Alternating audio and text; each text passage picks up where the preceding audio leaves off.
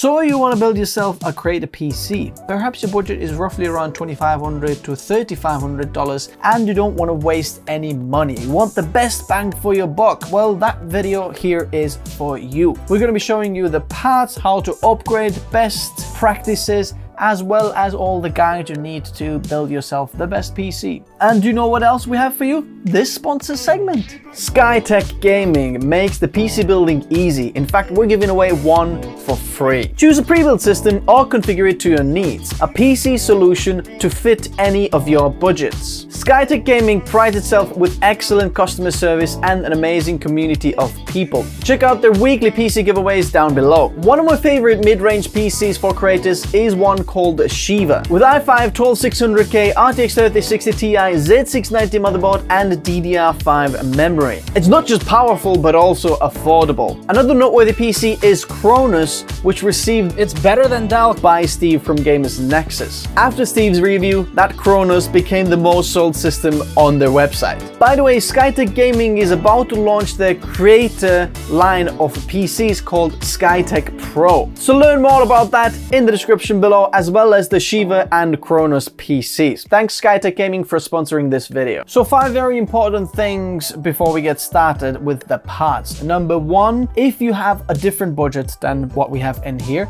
I've got a few lower end budget videos that are already in this series. This is going to be 4+1 video series for your best bang for buck PC build late 2022. So check out the playlist and click on the video that's closest to your budget, because I promise you one of the videos will be able to configure the PC to your budget and you can get the best performance for your budget. If you don't know how to build it, there's going to be build guides in the description below where you can easily follow them and build this PC for yourself. Secondly, if you don't know how to configure it, like the software, fans and drivers and BIOS and all that, there's going to be another guide for you in the description below. So everything you need to build the PC, you can find the build guides in the description below. And fourthly, if you want to get the parts and you don't know where should I get them, then I'm going to leave the links for everything that I'm talking about in the description below, so you don't have to worry about, is this the right thing that I'm looking at over here? Then if you go through the links in the description below, then you can arrive at the right place kind of to get the right part, what you'll be looking for.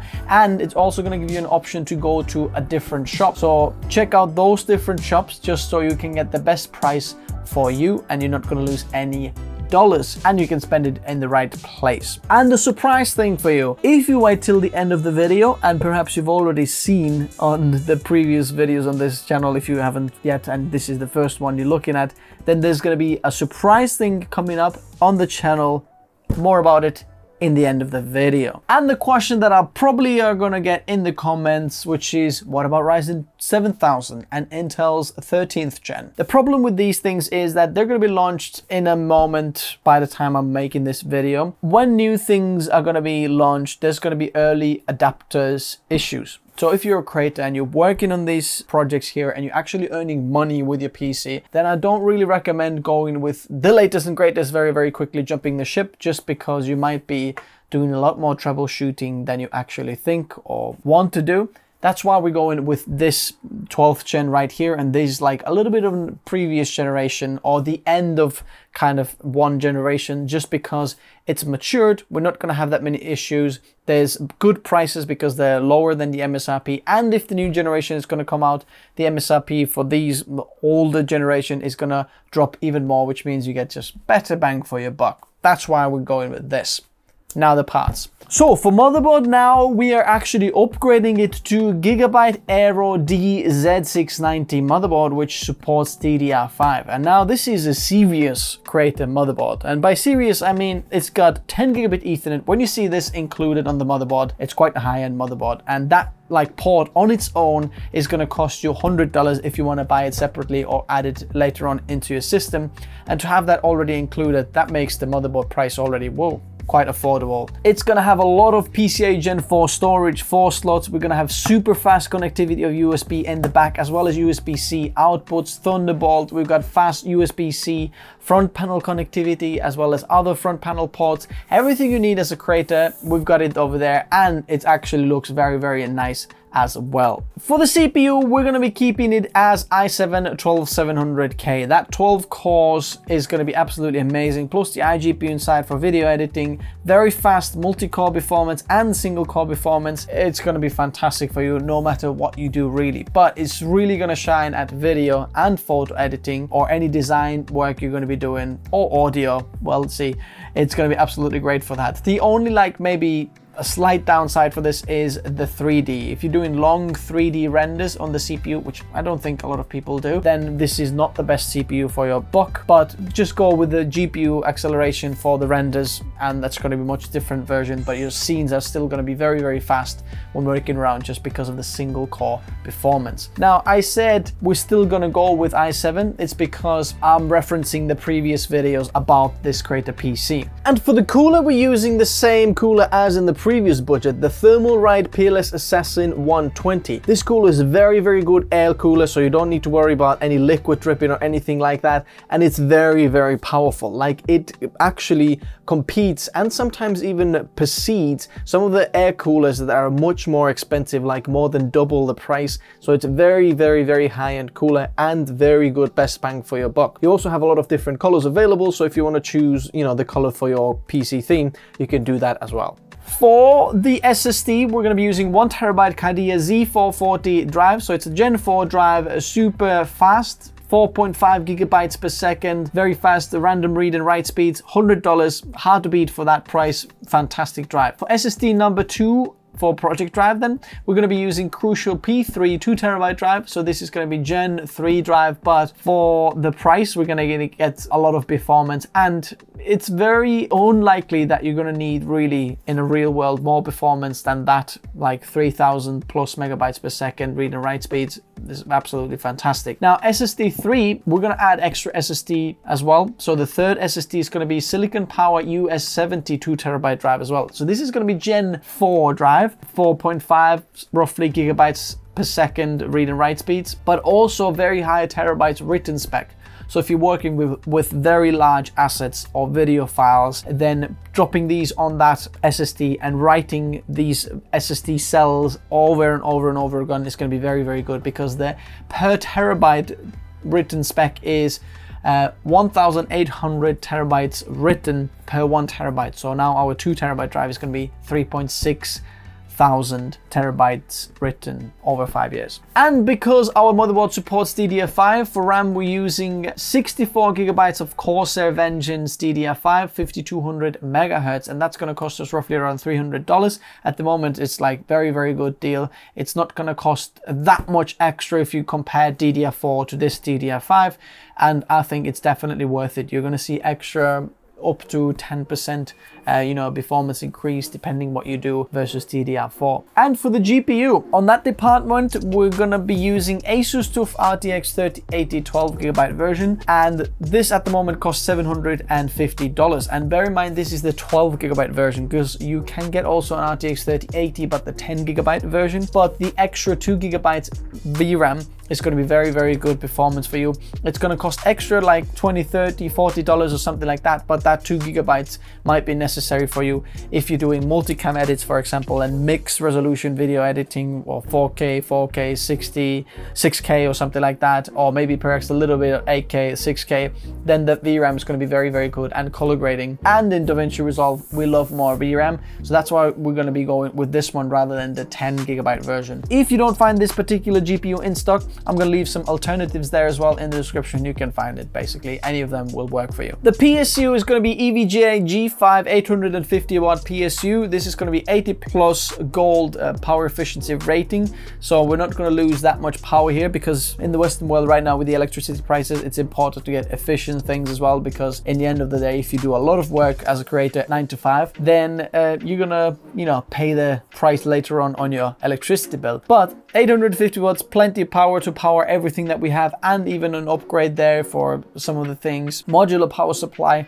quiet, eco mode, everything we need to power this PC and do it well. Very high quality power supply as well, like 10 plus years of warranty, which you know is going to be great. The case we're going to be using is Corsair 4000D. It's very nice looking case, good airflow. It actually has included fans as well, but we're going to be adding extra fans there. We're going to add extra 6 fans from Arctic, and we're going to use the Arctic P12 0dB 120 millimeter fans, and there's going to be a 3-pack for that, which is going to cost $50 or so, but we're going to get 2 of those, and you can get them in black and white. So depending on your PC case, because that PC case can come in black or white, you can go with these fans and then get extra airflow to cool down your GPU and motherboard and all the other components. And altogether, this PC is going to cost you roughly around $2,545 at the time of making this video. Now check out the prices and latest prices in the description below, because you might be getting this even cheaper. If you want to upgrade for motherboard, this is not necessarily here now, but it's going to give you a little bit of an upgrade, maybe perhaps in quality and some of the user friendliness of the motherboard. Some of the things are a little bit better, like a front panel USB-C port. Now with this motherboard, it's going to be a quick charge 4 compatible, so you get like very fast USB-C charging there as well. But this is the Asus Z690 ProWide Creator Wi-Fi with 6E Wi-Fi. So you get Wi-Fi 6E first of all there as well, which is going to be nice. If you have 6E, you get more kind of channels for Wi-Fi very fast. It's going to cost you extra $160, and I can see if you can't justify that, I completely understand. But if you want the best Creator motherboard, then I do think this Asus Z690 Creator Wi-Fi, a ProWide Creator Wi-Fi, is going to be the best Creator motherboard you can get. But feel free to keep it as the Gigabyte Aero D as well, depending if you go a little bit more with the white theme. You're not going to lose any performance or a little bit of the connectivity. Both of them very, very similar, depending where you want to spend your money. For CPU, we're going to be upgrading that to i9 12900K from the i7, and that's going to cost you extra $180, something like that. And now we're going to get 16 cores. So we get 8 performance cores, 8 efficiency cores. It's going to be absolutely killer CPU when doing video editing, photo editing, designing, 2D, even 3D. If you don't do rendering on it, it's going to be very, very, very good. Working with scenes, the single core performance is going to be as good as it can get, pretty much. And just the cores and the fastness of the cores is just fantastic. We're still going to get the same iGPU as the i7, but that's going to be very good for you as a video editor. If you're doing any of that, it can get you up to 40% extra performance in the timeline, depending which codecs you're going to be using. But it is very, very big performance increase that you can go for. Because we're going with the i9, which might be a little bit of a difficult guy to cool, we're going to upgrade our cooler a little bit to the Deepcool LS720 360mm AIO.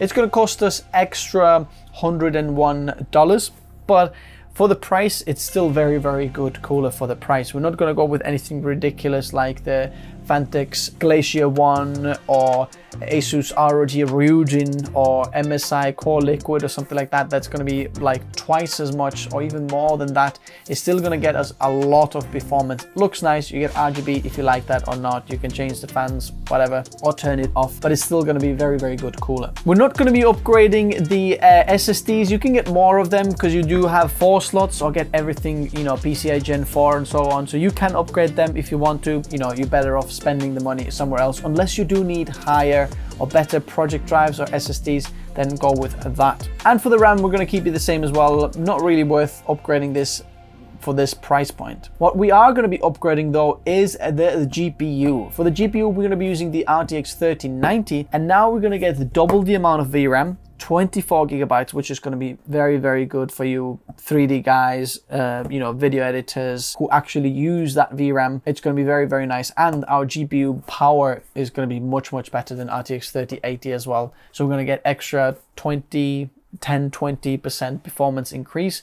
depending what you're doing or so on. That is up to that performance, but probably the VRAM is going to be the nicest thing upgrade that you're going to get depending what you're working on. The power supply also needs to be upgraded really when you go with an RTX 3090. You can get it to work with 850 watt as well, but I think it's a little bit more breathing room when we go with 1000 watt. We're going to go with EVGA G5 Supernova P5 1000 watt power supply. And it's not just going to be upgrading the wattage of the power supply, but also the power efficiency. So this is now 80 plus platinum, which means that because our PC uses more power, if it's 100% utilized, we're actually being more efficient and we're not going to lose any electricity that you're going to pay for, which is very important considering the electricity bills we have here right now. The PC case, I'd recommend upgrading as well to Corsair 5000D. It's slightly bigger now, but you get better cooling performance there, more fan mounting, more radiator support and so on.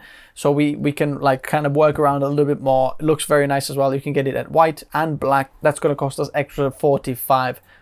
The fans we're going to leave the same. You can get extra fans as well if you want to, because the Corsair 5000D airflow really has extra 3 fan slots in the side of this as well for extra airflow. So we're not going to be doing that. And now all the upgrades, if you went with every single one of those upgrades, that's going to cost us extra $876 and in total $3,481. So if your budget is roughly up to this point, then that's what I'd recommend you to do.